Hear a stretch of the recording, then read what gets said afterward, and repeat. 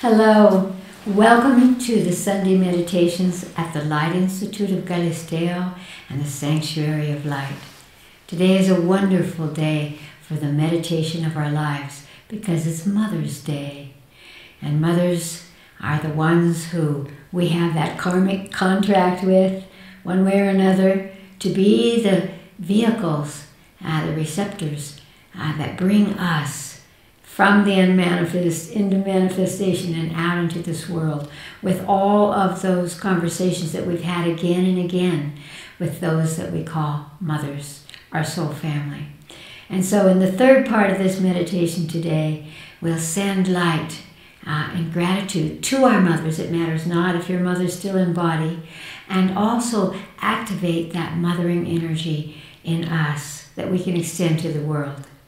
As usual, we begin by dividing the meditation into three parts. The first part is asking our divine higher self, the intuitive essence of the soul, to take a form, to touch our body, and then we sit in meditation.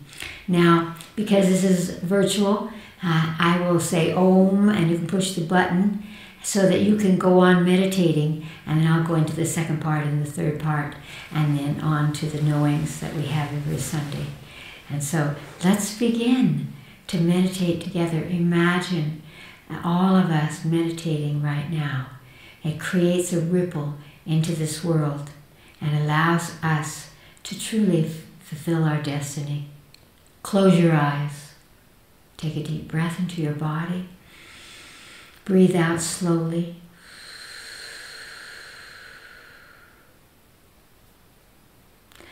Ask your higher self, the intuitive essence of your soul, your own inner voice, to take a form for you, any form, a light, a being, a tree, an equation, an animal.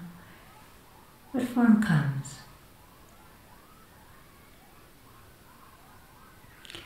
Ask your higher self to touch the place in your body where you hold your divine essence at this moment, and breathe into that touch. Just imagine it.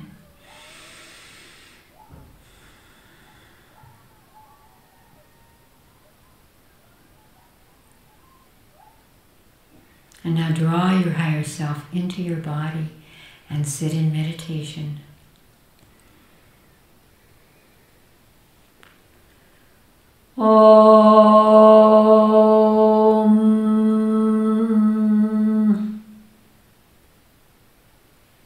Breathe deeply into your body and draw white light from the cosmos, down from the cosmos to the top of your head, down into your stomach, your solar plexus, and from there laser it out from you, expanding your auric field, expanding your presence and your purpose, and allow that light to continue to flow down through you and out from you and back into the cosmos. And just continue that flow. It gives you presence, it gives you strength, and it allows you to quicken your frequency.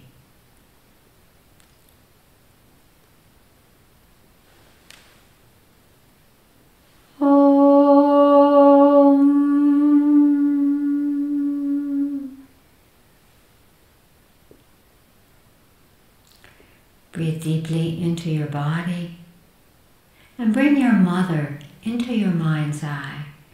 It might be your mother, your stepmother, anyone who has played that role for you. My father played that role for me many times. But bring your mother who gave birth to you first into your mind's eye. Allow all these others to gather around the sides if they wish.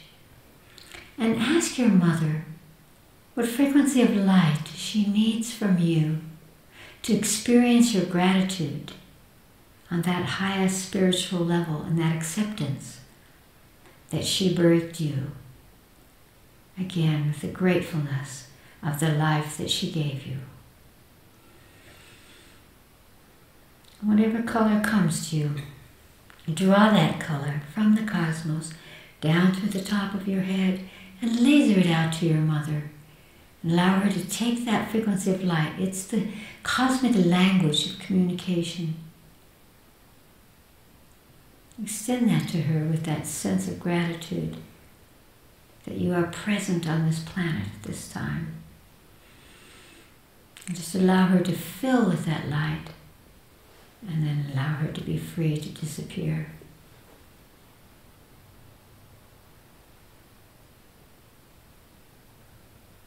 And now reach into your beingness. Males and females hold mothering frequencies within them. For you it might be tenderness, or protection, or caring, or teaching, loving, inclusion. Whatever qualities of mothering you have experienced, either receiving it or giving it in this lifetime. Allow yourself to be aware of those energies of mothering. Whatever they are. Break open the encapsulation of that mothering quality, those qualities within you, and feel them flow through your body so that your body can really amplify them now. The world needs your mothering energy. And then radiate them out from your body through your auric field, and feel yourself extending them out into the world, embracing all of humanity, and just continue to allow that flow of your mothering qualities. And as they flow out into the world, imagine that each of the more than 7 billion humans begin to discover their own mothering qualities. These are the energies that can bring us into a new octave of humanity. Do it now and allow it to flow.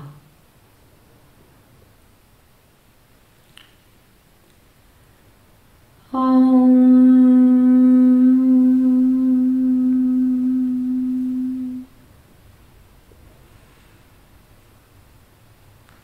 Take a deep breath into your body and open your eyes.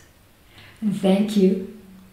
Being the mother of 6 myself, being a great-grandmother, how I love the Day of Mothers and how I see that in everyone around me. Now we'll begin our knowing session. We have 4 questions, again from around the world today. So let's hear what you have asked to discuss. Allison will read the questions. Chris, the first question comes from Germany. Dear Chris, I just found this quote, and I would very much like to hear your comments about it. Thank you. And the quote is, "You may be the last generation which has the possibility to rebel. And if you don't rebel, there may be no more chance. Humanity can be reduced to a robotic-like existence. So rebel while there is still time." That's a very powerful statement, and we could see how that could become true in this time of robotic behavior, actually following the lead of whomever.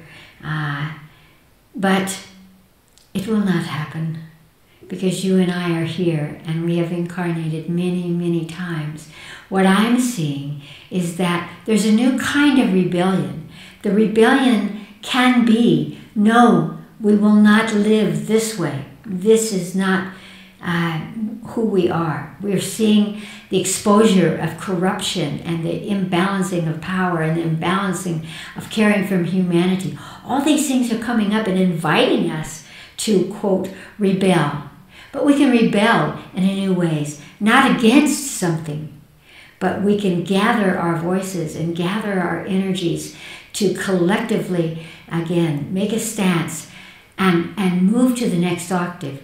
The problem with rebellions in the past has been that we could fight against something, but we didn't know how to create what we thought should be there.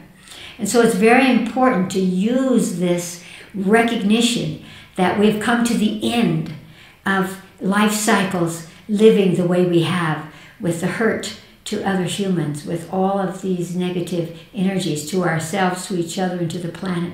And that this time we must include in that rebellion the answers that bring us into a higher octave that says, not this, but that. And harvest from each other all the possibilities so that we become the leaders. Because very often with rebellion we say, no, we won't allow you. And then a new leader comes and that leader doesn't know how to lead. Because this is not the time of the leaders. This is the time of the collective consciousness. And each of us have a voice, and each of us have something to play, a part to play. And so it is a call for awakening, to watch if we are becoming sheep, if we are losing our rights.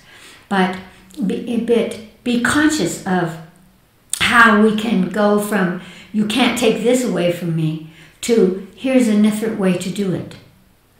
And that's why we're here. We know the answers because we have been through these times. Even in this lifetime, we have been through these kinds of times, and we will come through it.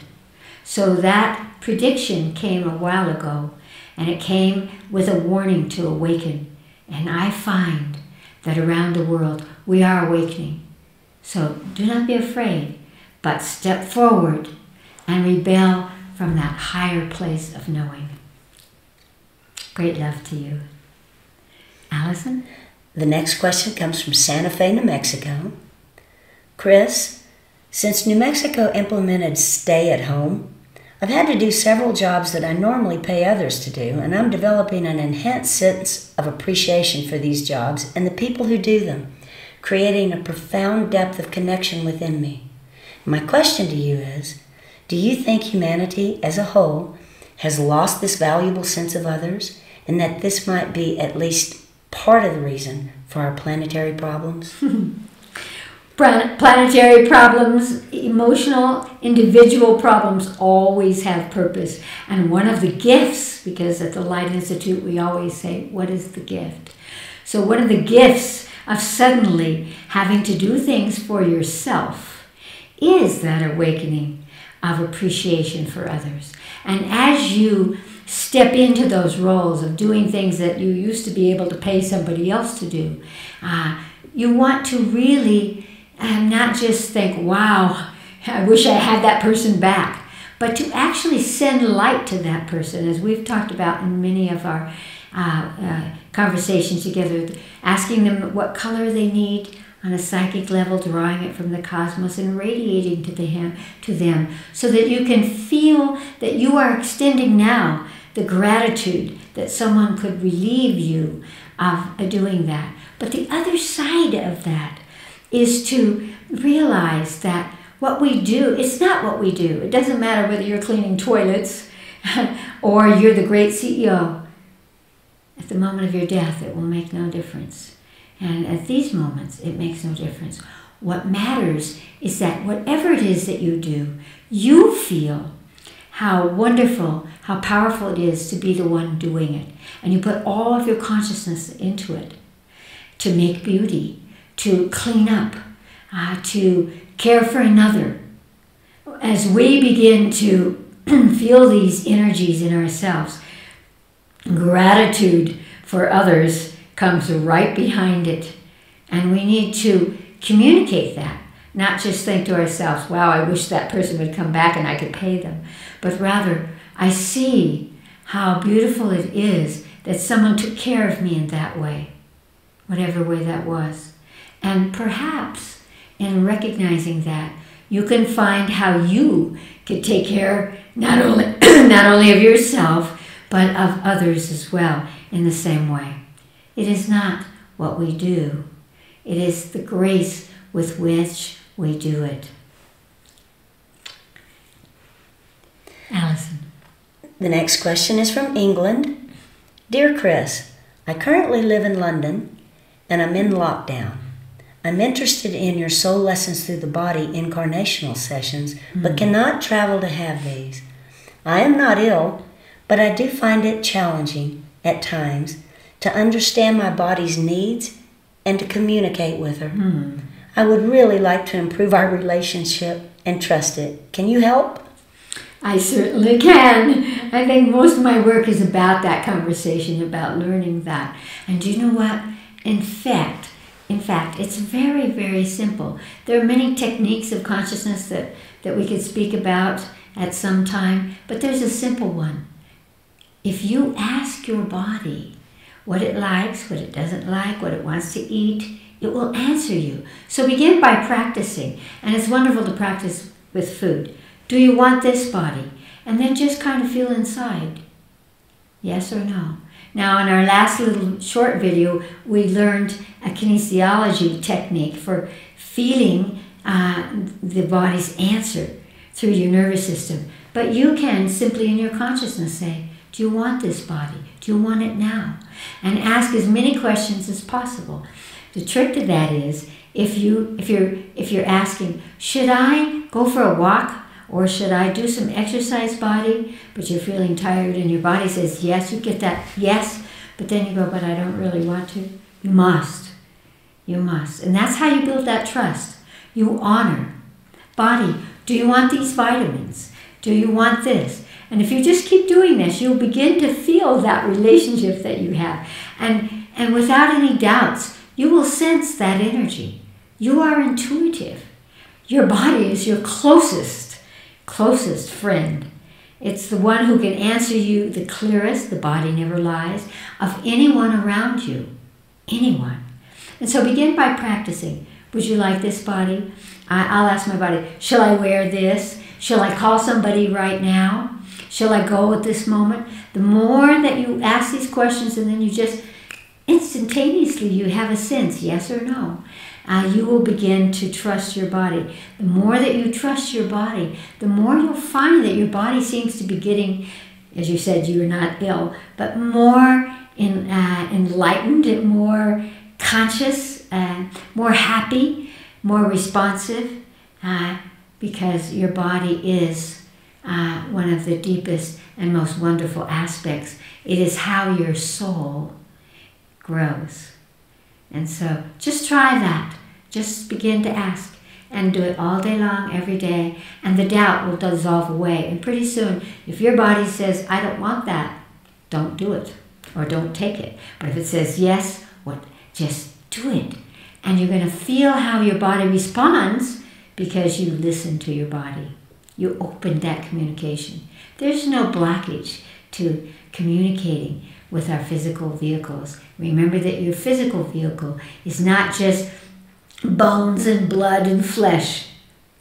It is the vehicle of your soul.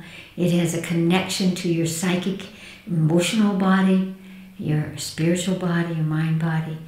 It's easy. Do it now. Yes, Allison. The last question comes from Albuquerque, New Mexico. Hi, Chris. Do you know a mudra for anxiety? Well, I don't know if you saw those videos that we did about the lungs, but do you know that when we talk about the fact that each part of our body represents a kind of energy, and our lungs represent anxiety. And so one of the things, the first mudra that I would re-show you is this one that has to do with the thumbs, because the thumbs it reflect the bronchial area, which is where we want to be able to breathe and then breathe down deeply. So I love this one. This is what babies do when they're first born. Grab your thumbs like this and hold them down in your lap.